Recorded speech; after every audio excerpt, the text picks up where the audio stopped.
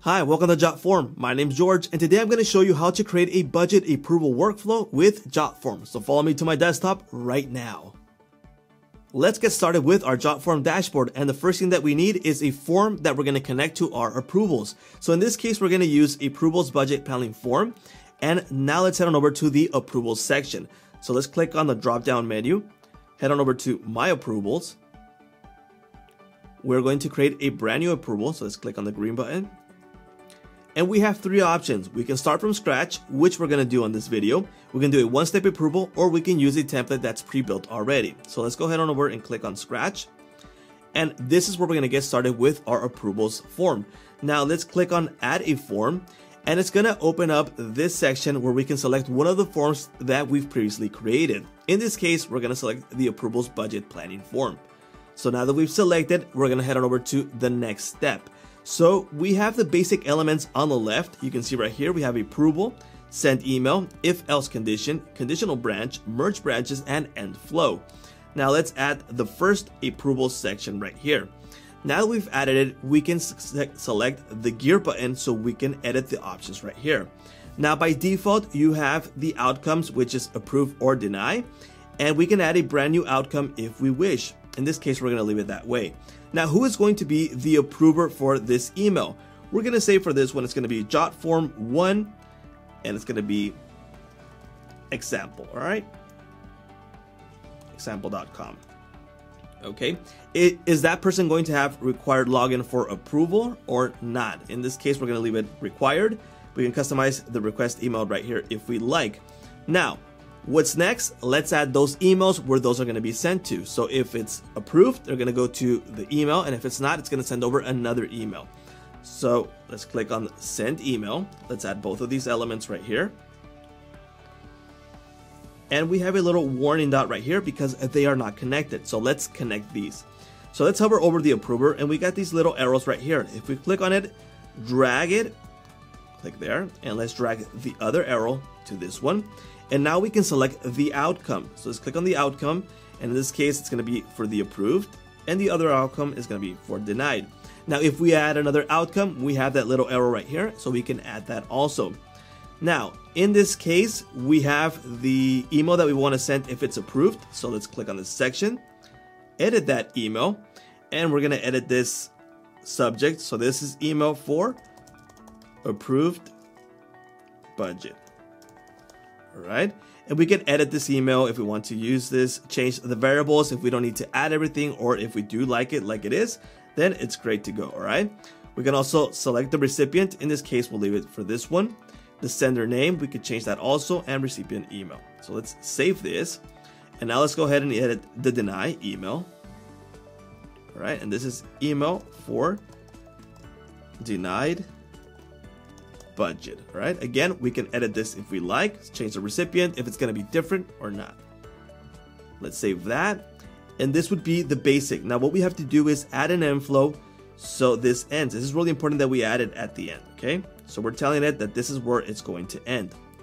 This is how you would build a basic budget workflow for the approval. Now if we want to make it a little bit more complex and say, you know what, we need 2 approvers for this.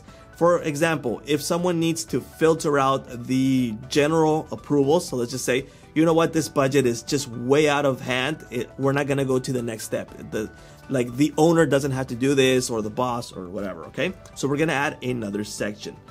So let's get rid of this one right here. Okay, let's confirm. And in this case, if it's approved, we're going to add another approver. So remember, we're using Jotform 1 at example.com. That's the first email. But if that gets approved, well, it's going to have a second layer of approval in this case. So let's click on this, and let's change the email. And this one is going to be Jotform 2 at example.com. All right. So we added a second layer. Again, let's add another email right here.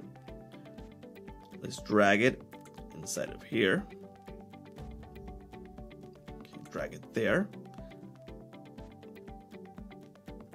Hold on, and if it's denied, it's gonna go to this same email. Now let me just kind of get this so it looks nicer, because it's kind of weird there. Here we go. Okay, the outcome is going to be approved, and this one is going to be denied. Now, let me explain to you what's happening in this workflow for the budget approval. So what we're going to do is when someone fills out this form for the budget that they need, it's going to go through the first person right here. If he denies it, it's going to go straight to denial, and it's going to send out the email for denied budget, okay? Now, if this first filter says, you know what, it's approved, it's going to go to the second filter. So the second person who is like on top or more in charge also approves it or denies it. So it's like a second filter to get rid of the people who solicited a budget that's just way out of hand, that's just not going to be approved. So this person doesn't have to take care of those, all right? So that's a second layer. And when this one approves it, it's going to send out the email approval. And if he denies it, it's going to go to the same workflow for the email that denies it. Now to finish off, let's just do a test so we see how these emails look when we're going to receive them for the approval or denial. Let me add our test email right here for the first approval. Okay, and let's go ahead and publish. Let's copy our link.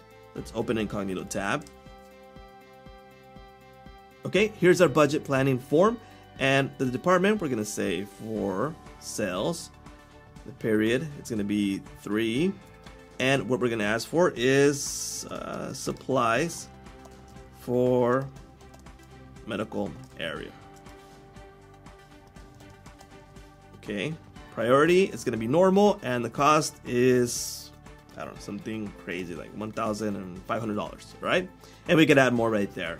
Remember, this is just a template, and this one is my name, title, budget for medical.